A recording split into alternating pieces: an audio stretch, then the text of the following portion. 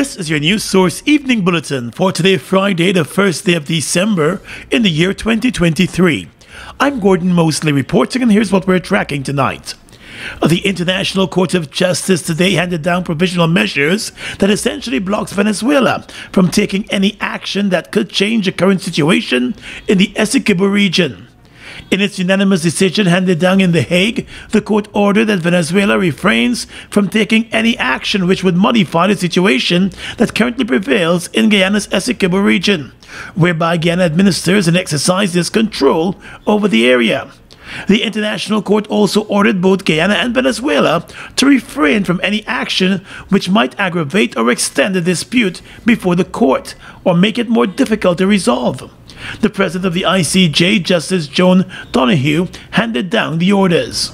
Unanimously, pending a final decision in the case, the Bolivarian Republic of Venezuela shall refrain from taking any action which would modify the situation that currently prevails in the territory in dispute, whereby the Cooperative Republic of Guyana administers and exercises control over that area. It therefore means that Venezuela cannot annex the Essequibo region or create a new Venezuelan state that incorporates any section of Guyana's territory. Unanimously, both parties shall refrain from any action which might aggravate or extend the dispute before the court or make it more difficult to resolve. And in delivering the orders, Justice Donoghue made it clear that the provisional measures granted by the International Court of Justice are binding.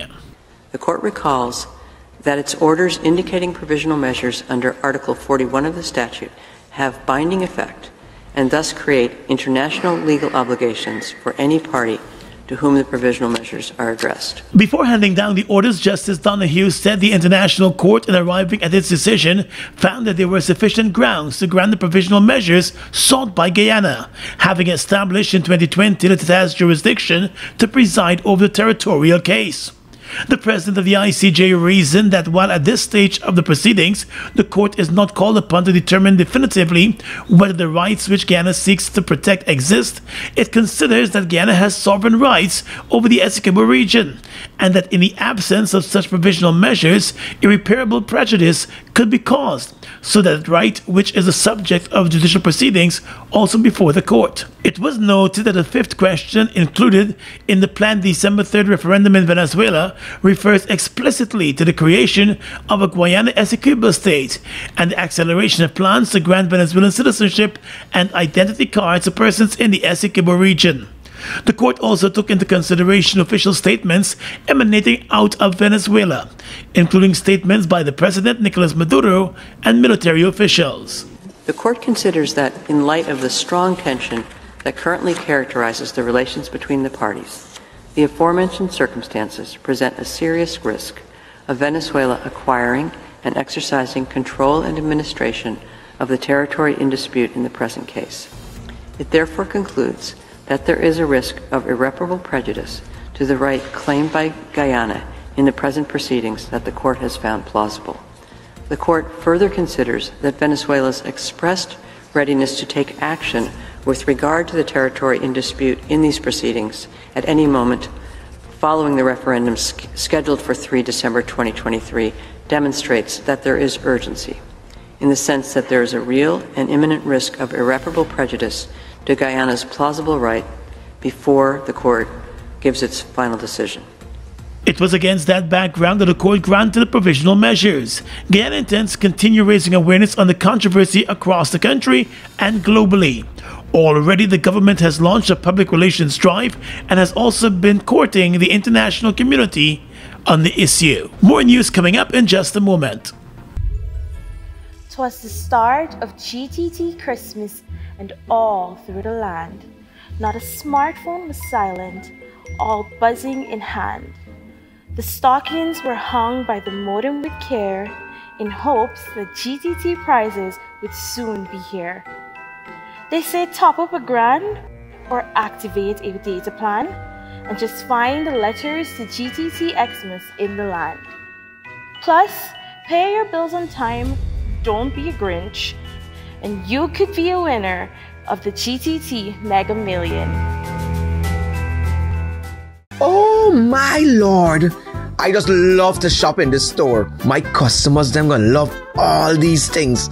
So many different things in one place. Household items, electronics, toys, stationery, confectionery, exercise equipment, shoes and clothes for men, women and children, school things, costume, jewelry, perfume, makeup. Oh, look the makeup! Giftland Office Max, Guyana's favorite department store.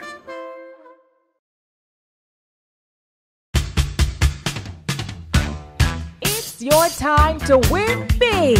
The Massey Store's Christmas jackpot promotion is back and bigger than before. Spend $5,000 at any Massey Stores to be the lucky winner of a brand new MGZS and fantastic weekly store prizes from now until January 31st, 2024. What are you waiting for? Head to your nearest Massey Stores to shop now. See our Facebook and Instagram pages for more details. Massey Stores, our family serving your family. It's one of your biggest goals, getting your own home, where memories are made, where happiness lives. You may feel that home ownership or renovation is beyond your reach, but we at Republic want you to know that there's always a way. Ask us about our suite of mortgages. Let's help make your housing wishes come true. Or advise on how the equity in your existing home can finance other dreams and goals. Call or go online to learn more. Bust the flavors. We're full of flavors. Bust the flavors, that me crave for. We're full of flavors. Tell your neighbors about the bust the flavors. Grab a bust the flavors. Yeah, thirst buster. Grab a buster. Bust the flavor, taste the savor. Bust the flavors. Bust the flavors. It's back again! The Guyana Public Service Cooperative Credit Union Make My Wish Come Through Christmas promotion is here. What are you wishing for this Christmas? It's another exciting Christmas promotion designed with you, our members, in mind. This Christmas, you can win big. Household appliances ranging from a fridge, washing machine, gas cooker, dining table, television sets, and much more. Here's how you can be a part of our Christmas promotion. You must be a member of the credit union in good standing. You must have an existing loan or must have taken your first loan with the credit union. You must fill out a coupon with your information clearly marked. Coupons for this promotion can be uplifted from our head office at Lot 45 Hatfield Street, Georgetown, or from any one of our regional representatives countrywide. Promotion runs from October 30th to December 15, 2023. What are you wishing for this Christmas? GPSCCU, people helping people.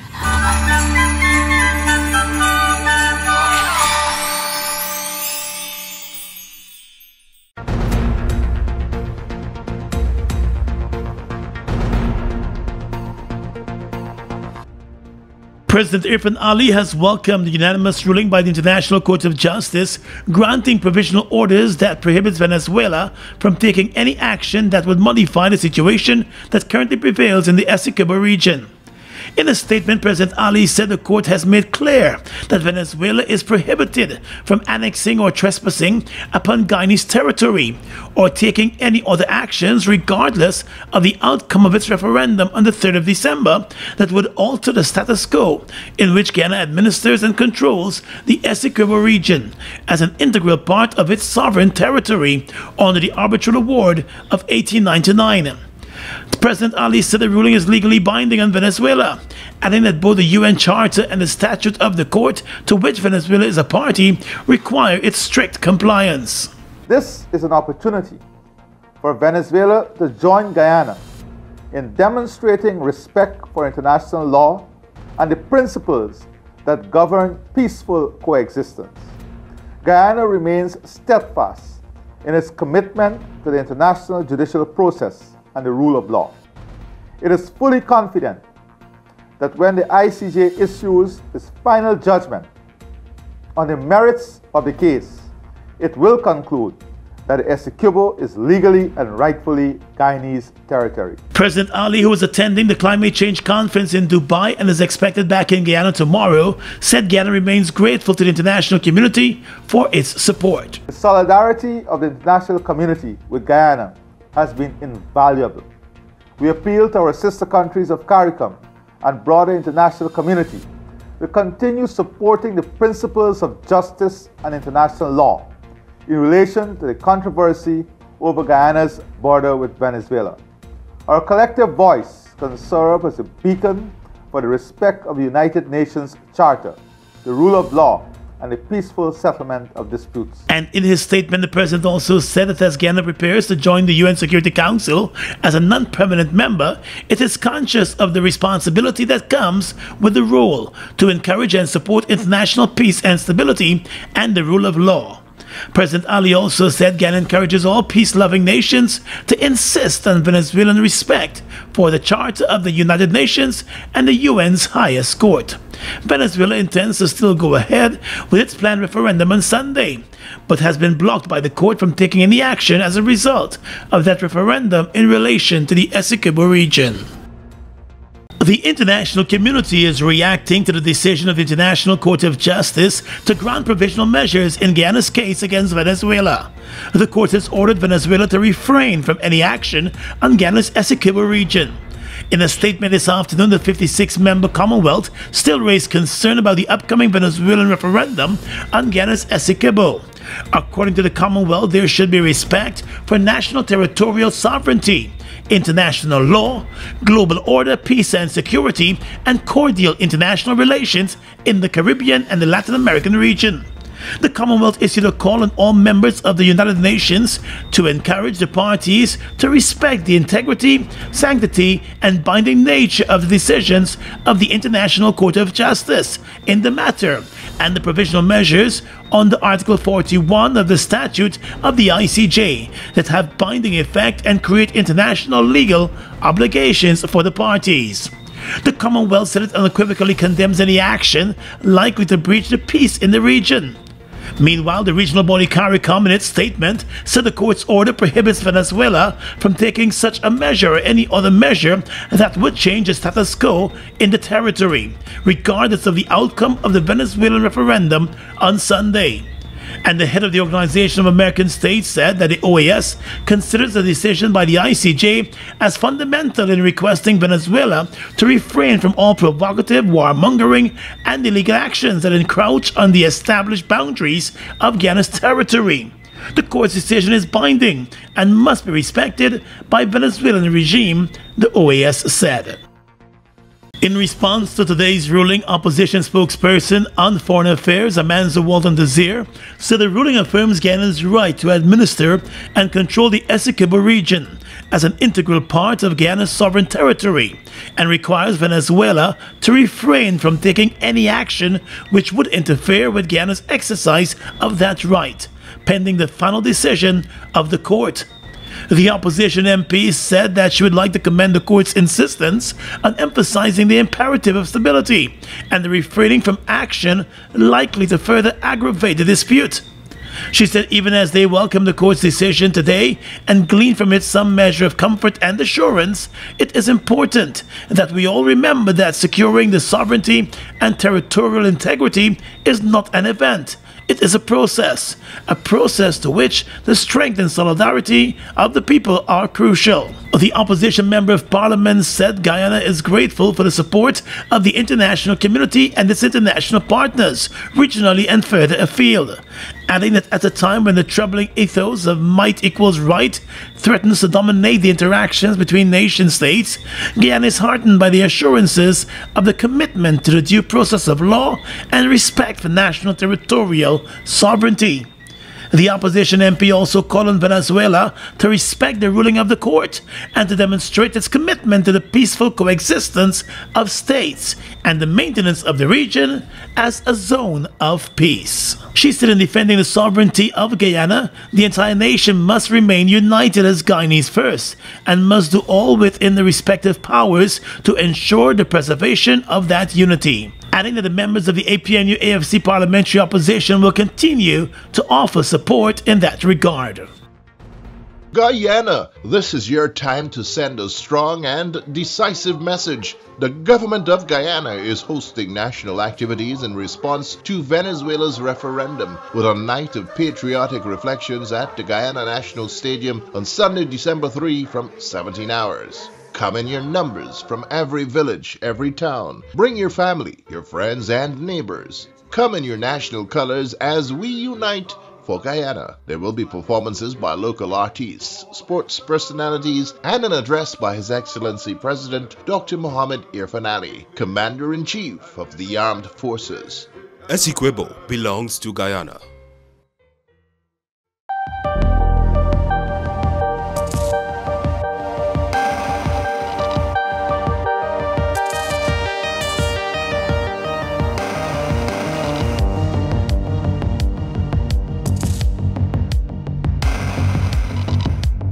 As you know, we have been experiencing power outages, prolonged power outages that we are totally dissatisfied with. Right now, we are producing about 10 megawatt below what the peak requirement necessitates. The truth be told, the pace at which we are growing would require us to double our capacity as quickly as possible. That is why the gas-to-energy project and the hydroelectric project is so important for us.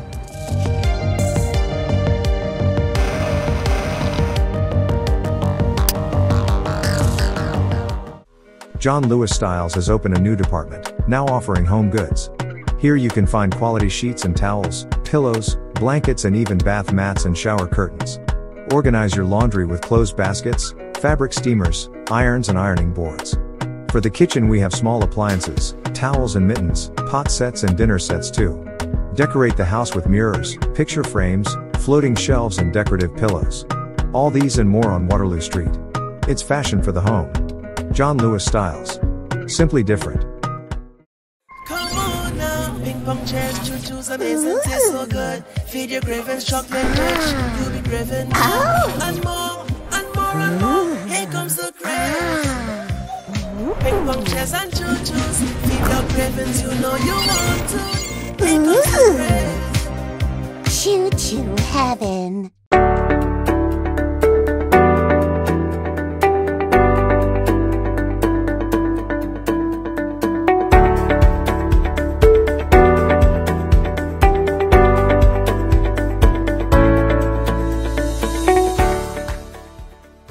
At that climate change conference in Dubai, President Irfan Ali told world leaders today that climate action cannot be to the detriment of the world's developing countries and poorest people, as he made a case for hybrid measures to form part of the solution to achieving net zero by 2050.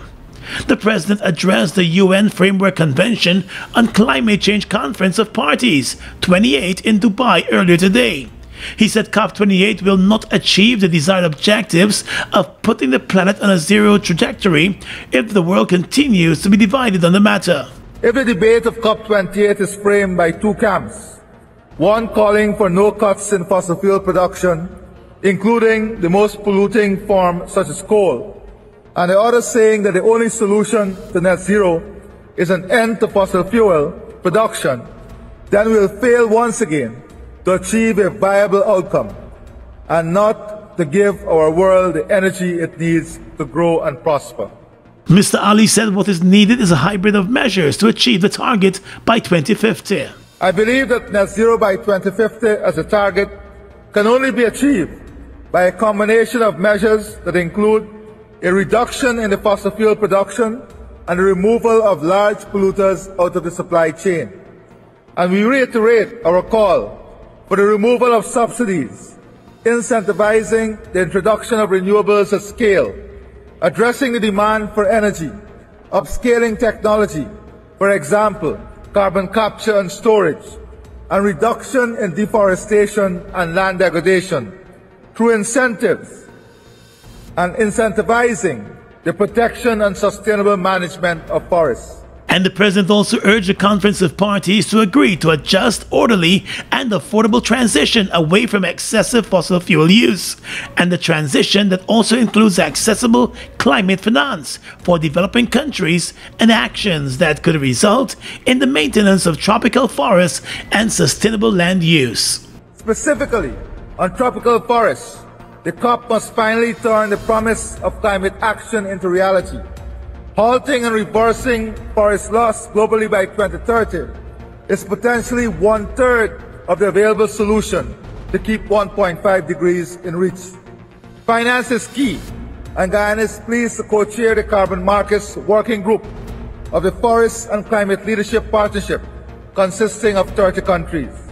Along with our partners in the SCLP, we'll be working to build high-quality carbon markets so that forest communities and countries can prosper while keeping nature intact. It was noted that Guyana was the first developing country back in 2008 to produce a low-carbon development strategy, and today maintains one of the world's most intact tropical forests. According to the president, even with the production of oil, Guyana intends to remain a carbon net positivity country. Our economy will grow more than threefold while keeping energy-related emissions flat. We are building an ecosystem service economy with forest carbon markets generating 4.5% of government income this year alone. And it was noted that the forest carbon markets are also creating revenue for the more than 500 LCDS projects across indigenous and other communities, while funding one of Guyana's biggest ever investments in adaptation. Vice President Barra Jagde is among Guyanese officials attending the conference with the president in Dubai. As Guyana joined the rest of the world today in observing World AIDS Day, Minister of Health Dr. Frank Anthony said Guyana has made significant strides in the achievement of the 95-95-95 global targets set out by the United Nations on the HIV/AIDS, with more than 90% of the persons living with HIV already tested. The health minister said Guyana introduced newer and highly effective prevention modalities such as HIV self-testing and PrEP over the past few years. National AIDS Program Secretariat Program Manager Dr. Tariq Jagnerine, during a televised program on World AIDS Day, said HIV self-testing is among the country's successes as it works towards eliminating HIV as a public health issue by 2030. So one of our greatest success is our self-testing. I really like with the launch of that self-testing, being able to reach persons, especially persons who are reluctant to coming out and getting tested, hidden and closeted individuals, being able to target key populations, being able to work with some of the communities and provide services to them. And not only that, we've been able to develop lots of new policy changes, policy updates like our HIV workplace policy, new condom strategy. We have been making lots of successes, and with that, the program has been making great strides and leading the way towards eliminating HIV as a public health issue by 2030. According to the Health Ministry, the progress recorded is as a result of the collective efforts of healthcare workers, key populations, and civil society communities, including people living with HIV, and technical and development partners. It said the country will continue to work to ensure that effective programs are scaled up for universal coverage and access, leaving no one behind. The Customs Anti-Narcotics Unit has launched a probe into the discovery of 7.5 pounds of marijuana at 1 mile in Linden. In a statement, Kanu said its agents were conducting an operation in the community this morning when a man was seen carrying a tub with a number of bulky parcels. The man abandoned the items and ran after spotting the Kanu ranks. Kanu said the agents found 3 large bulky parcels, and the check of the contents revealed the 7.5 pounds of marijuana, which carries a street value of $1 million according to Kanu. The Drug Enforcement Unit has been fanning out agents to different parts of the country in its efforts to weed out and tackle the drug trade.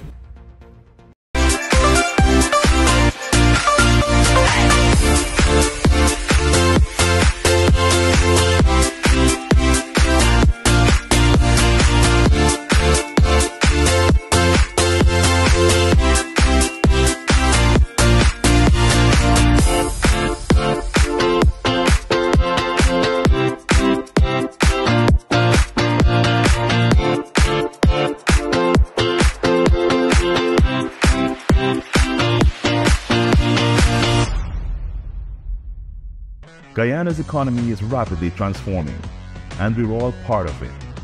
Guyoil is at the forefront of this development by providing reliable and efficient energy and supporting community development from the very core. 100% of Guyoil's profit goes back to building schools, roads, and other important infrastructure that connects our cities and towns, providing fuel to domestic, marine, industrial, and aerial transportation. Guyoil has now repositioned itself as a market leader in the petroleum industry, building a better future for all of us. Food Max Supermarket, located on the ground floor of the Giftland Mall, is your one-stop shop for all your grocery needs. We stock a variety of imported frozen meat and food products, fresh produce, and pet supplies, freshly made bread. Rotisserie chicken and patties are also available daily. Shop in comfort today at Food Max and let our courteous staff assist you in satisfying your shopping needs. Food Max, the fresh food specialist. It's one of your biggest goals, getting your own home, where memories are made, where happiness lives. You may feel that home ownership or renovation is beyond your reach, but we at Republic want you to know that there's always a way. Ask us about our suite of mortgages. Let's help make your housing wishes come true. Or advise on how the equity in your existing home can finance other dreams and goals. Call or go online to learn more. Look who's in the mix now. The new Buster Soda Water. 0 calories, 0 sugar, 0 artificial flavors. 100% refreshing. Taste Buster Soda Water today. Buster Soda Water. Now available for only $120. With your regional and international news tonight, I'm Svetlana Marshall. In the region, Dominican-born Dr. Carissa Etienne, a well-respected public health expert in the Caribbean and the world, has passed away. According to reports, she died during the early hours of Friday morning.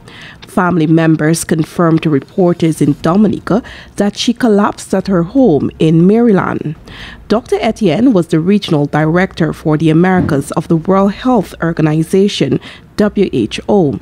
Prior to that, she served as the director of the Pan American Health Organization, PAHO.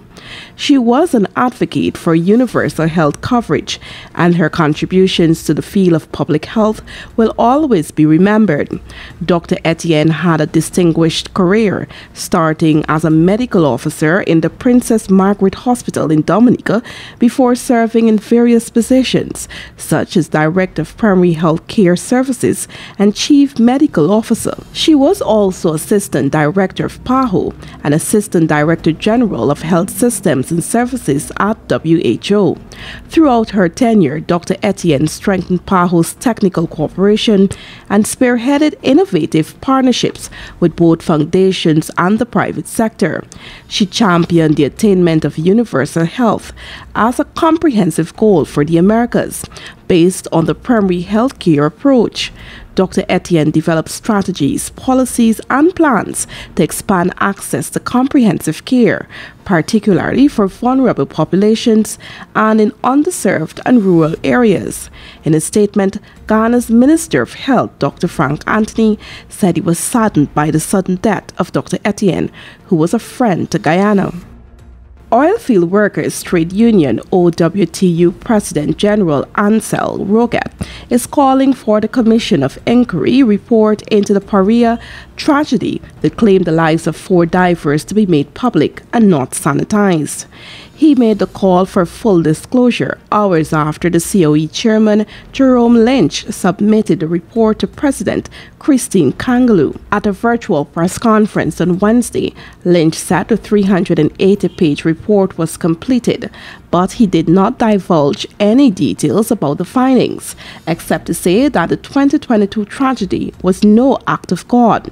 Lynch added that everyone should ensure that the tragedy never reoccurs. The report was delivered 21 months after LMCS divers Faisal Carbon, Kazim Ali Jr., Yusuf Henry, and Rishi Nagasar died inside a Paria fuel trading company pipeline. And finally tonight, international news. The Biden administration on Friday issued long-awaited guidance that will limit Chinese content in batteries eligible for electric vehicle tax credits starting next year, according to Reuters. In a win for automakers, the U.S. Treasury will temporarily exempt some trace critical minerals from new strict rules barring materials from China and other countries deemed a foreign entity of concern, FEOC. The new rules required under an August 2022 law are designed to wean the U.S. electric vehicle battery chain away from China and are being closely watched by automakers as they make investment decisions on producing batteries for their transition to electric vehicles. The FEOC rules come into effect in 2024 for completed batteries and 2025 for critical minerals used to produce them. And that's your News Source Evening Bulletin for tonight. I'm Svetlana Marshall reporting and encouraging you to stay safe.